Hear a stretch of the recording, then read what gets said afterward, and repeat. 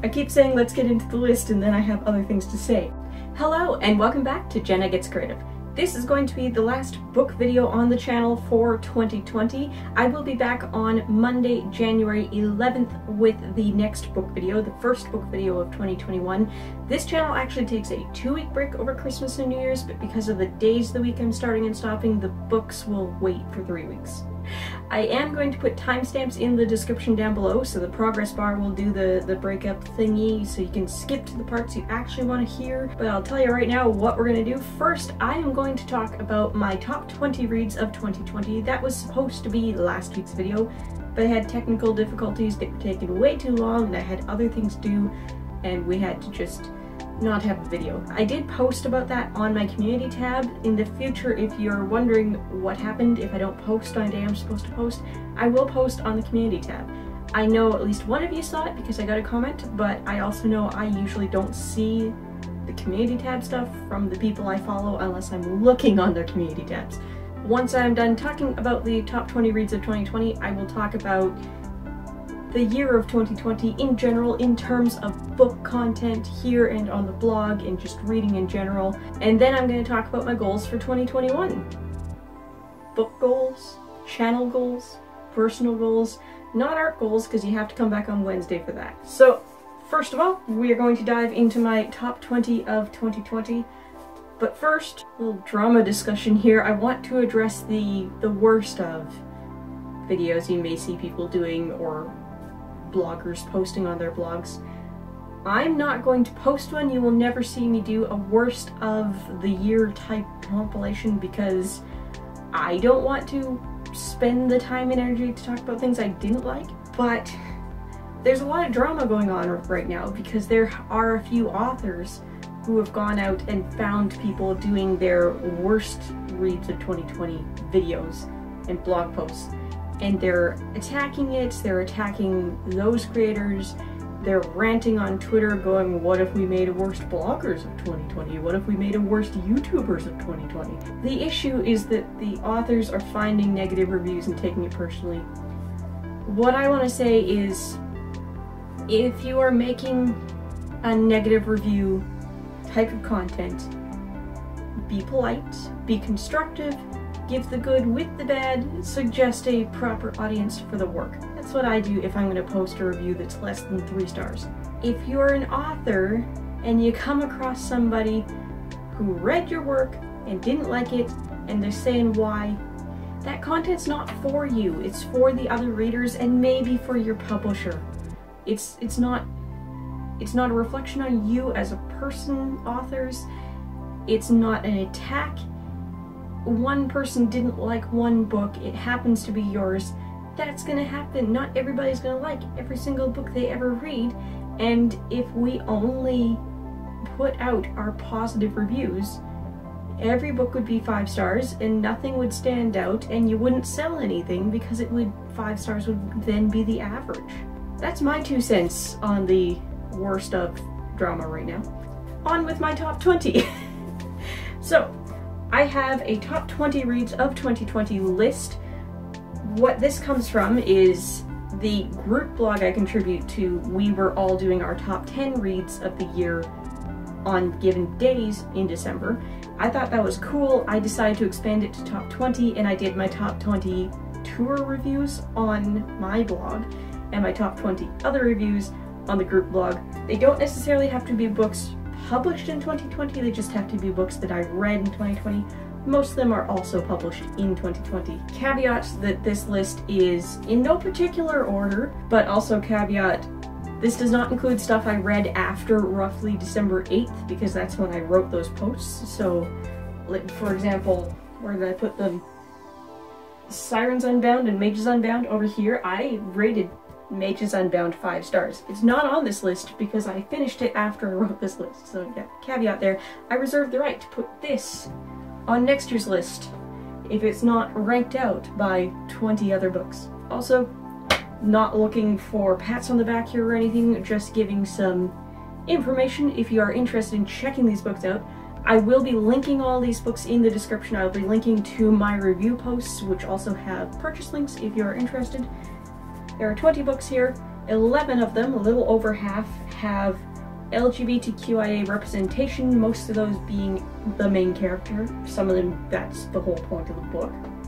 And 9 in 20 of these, just a little under half, have BIPOC leads romantic interest, or very important secondary point of view character. Of all 20, only 3 of them are neither. One of them is a mystery set in 1950s Toronto, Canada, and it's definitely a white lead with her white family. One of them is aliens, and one of them is a middle grade 11-year-old boy going to a wizardry school, and the only reason I know he's definitely white is because of the cover art. And other than that, I don't remember any physical descriptions standing out, and it's a children's book about a child, so there's no romantic stuff coming into it, so there wasn't room for LGBTQIA stuff. What went wrong with last week's video was my editing software really needed to be updated, and I didn't realize that. And I had a huge amount of footage because I actually did a mini review on all of these and had other stuff to talk about besides.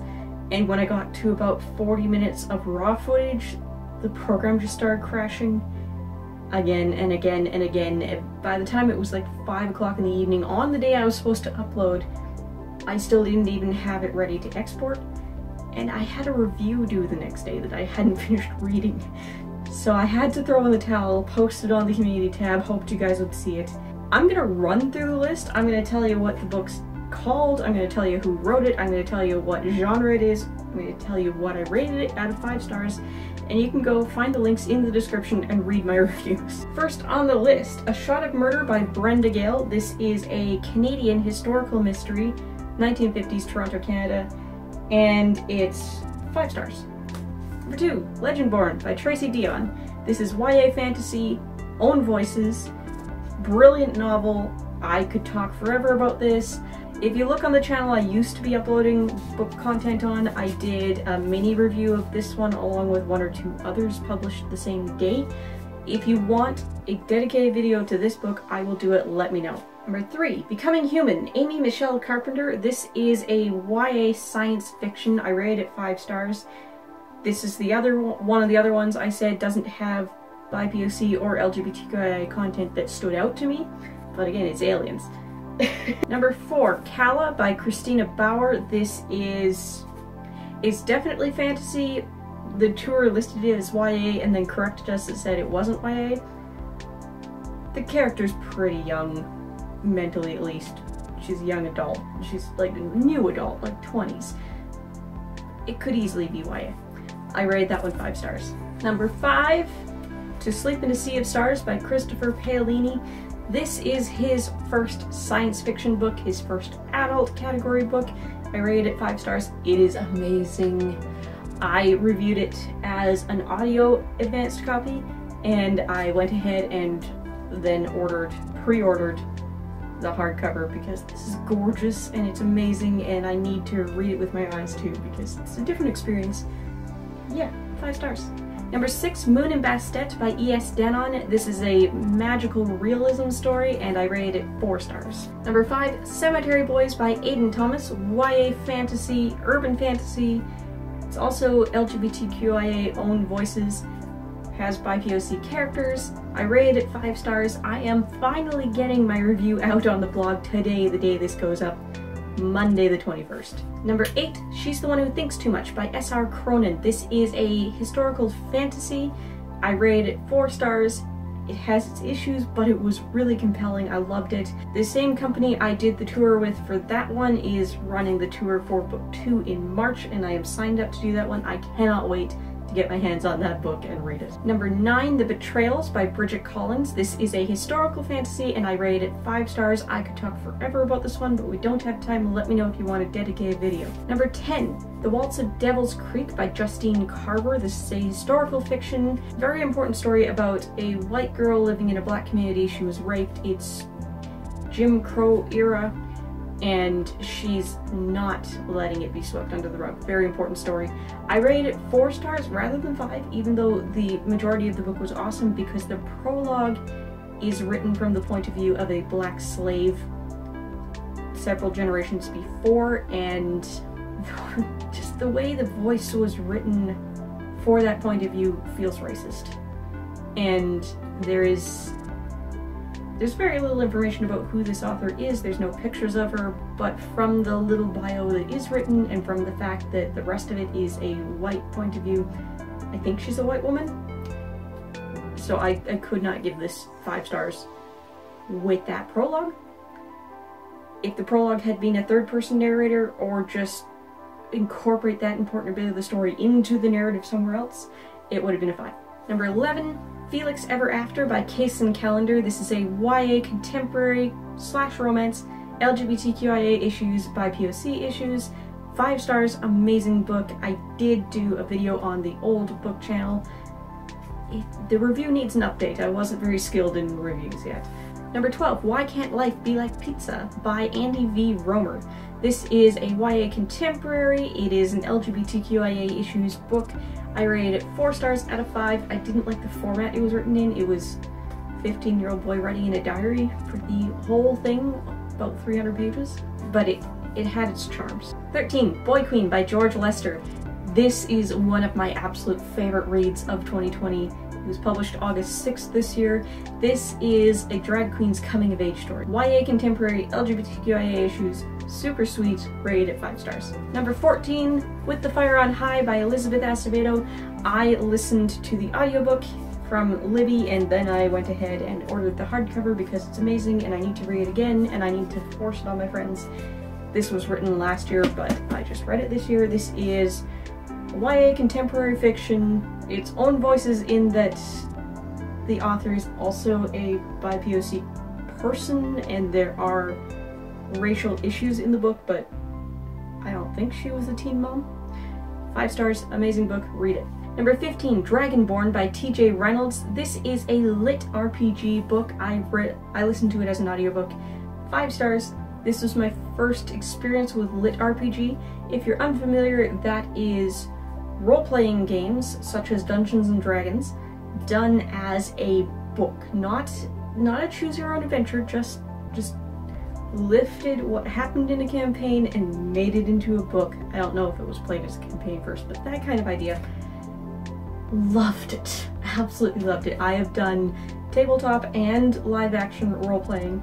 I have done it as a player, I've done it as an NPC because I used to date a storyteller. Storyteller being the term for Dungeon Master in the World of Darkness franchise by White Wolf. This was probably the best lit RPG book I could pick for an introduction to the genre. I absolutely loved it. I think you would like it too, even if you aren't familiar with the games. This is turning into a review. I'm not doing reviews. Number 16, Grown by Tiffany D. Jackson. This is a YA contemporary that everybody needs to read. It is beautifully written, but it's heartbreaking and it's heavy, and there are a lot of content warnings on it. Look at my review down below. 5 stars. Number 17, The Rage Room by Lisa DeNicolitz. Sorry if I'm saying that wrong. This is a speculative science fiction. I rated it 5 stars. I absolutely loved it. And she's so sweet, she thanked me for the review on 3 different platforms. Number 18, The Ocean at the End of the Lane by Neil Gaiman. Yes, I'm way late on this one. I realized that it was published in like 2013, I think. But I listened to the audiobook. I used an Audible credit when I still had a subscription there. Amazing. Every audiobook should be narrated by Neil Gaiman himself. This is low fantasy, magical realism. 5 stars. If I could give it 1,000,000 stars, I would. Number 19, The Reluctant Wizard by A.A. Warren. This is a middle grade high fantasy. I rated it 5 stars. And finally, number 20, The Cyborg Tinkerer by Megalator. You've heard me talk about that one a lot, both on this channel and on the old book channel. I was on her street team, so disclaimer there, but I genuinely love this book and rated it 5 stars. Genre, steampunk, fantasy, science fiction, science fantasy, LGBTQIA, romance, very steamy, dragons, everything.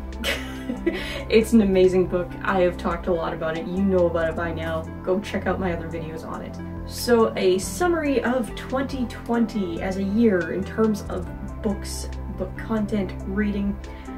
This was the year that I decided I was going to make an effort to get back into reading and get back into writing, and I decided that I was going to actually rate everything I read, at the very least on Goodreads. I have a marker in the wrong place and it's bothering me. I have almost met that goal. I owe a review for You Should See Me in a Crown. Also the Gilded Wolves, I want to say. I'm not quite sure. I will look at my Libby history after. I have notes down for those two. I need to write the reviews. And then there was one, an author approached me for a review and I DNF'd at like 6%, which is not enough to even do a DNF review. The author said it was going back to the editor, which it desperately needed. And then the author contacted me again within 2 months and gave the exact same proposal as before and didn't indicate that they remembered that they had talked to me before. And so, like, the amount of editing it needed, it clearly hasn't had yet. And they didn't treat me like somebody they talked to before.